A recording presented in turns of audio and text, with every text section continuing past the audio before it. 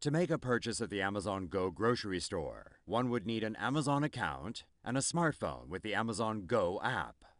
Customers are admitted into the store after opening their Amazon Go app and scanning it on the turnstiles. The app generates a QR code that logs the customer into the store's network and connects to the customer's Amazon account.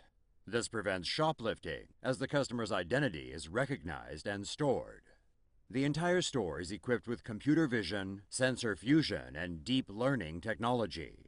It can automatically detect when products are taken from the shelves and record them in virtual shopping carts.